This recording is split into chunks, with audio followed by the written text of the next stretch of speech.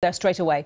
The parties here are continuing to engage intensively with a view to agree the formation of an executive.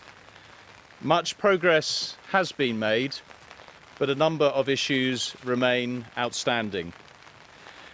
I believe that a resolution can be found, and I'm urging the parties to focusing all of their efforts on achieving this.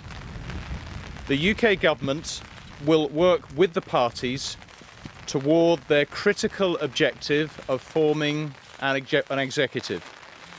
But I have made clear to party leaders that it is for them to reach the agreement which will pave the way for this, and their focus must be on this. All efforts of both the UK government and the Irish government continue to be directed towards supporting the parties on this issue, to provide for the restoration of devolved government in Northern Ireland as soon as possible.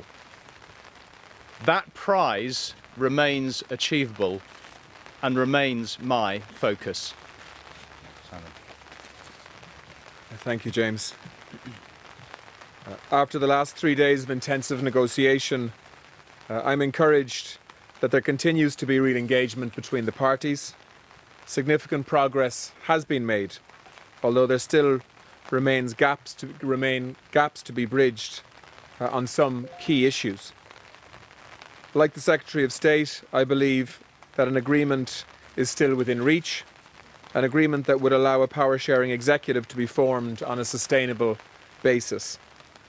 We continue to remain focused on reaching that agreement, and so talks are continuing. It is the successful outcome of this process that matters. All parties are committed to a successful operation of all of the institutions of the Good Friday Agreement, and everyone is convinced that devolution is the best way to deliver for all of the people of Northern Ireland. With courage and goodwill, this can be achieved, and everybody here is now continuing to focus on delivering a positive outcome.